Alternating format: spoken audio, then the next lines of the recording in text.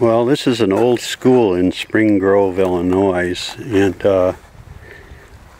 what happened to it is they thought that this school was so active with paranormal activity that they moved it to this remote location here. And you can see around here there's just an open field, and this is where the school is now. So what we're going to do is test for paranormal activity at the school. And what I got here is a ghost trapping radar.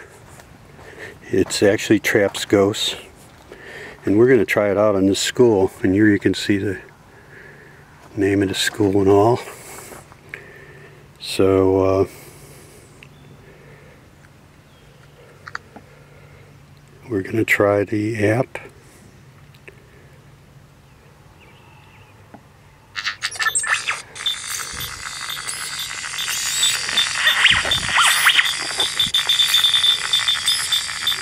So it's very active, very much prone to paranormal activity here. And what this app will do is it'll actually capture the paranormal entities that revolve around here. So that's what we're going to do. We're going to trap one, and it just increases, and there's the trap.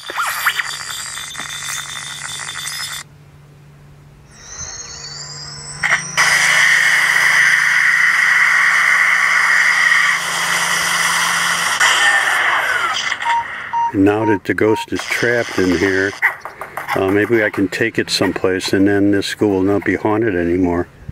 So let's just walk around the school here.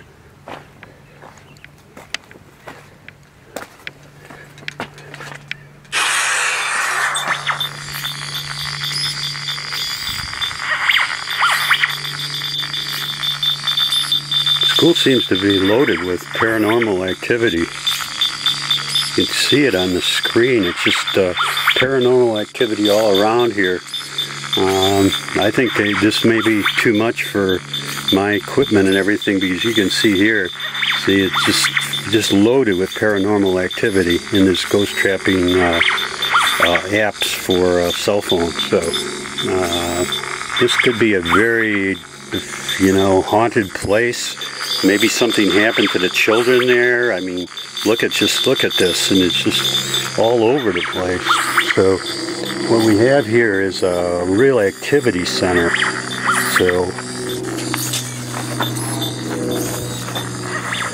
we're going to walk around here and see if the whole building is activated. So maybe you can see some of the building here, and you can see the activity here. It's just rampant around this building.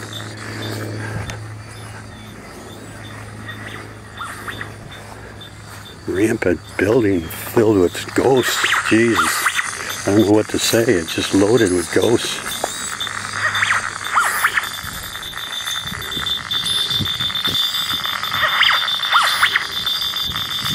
You can see it here. Jeez.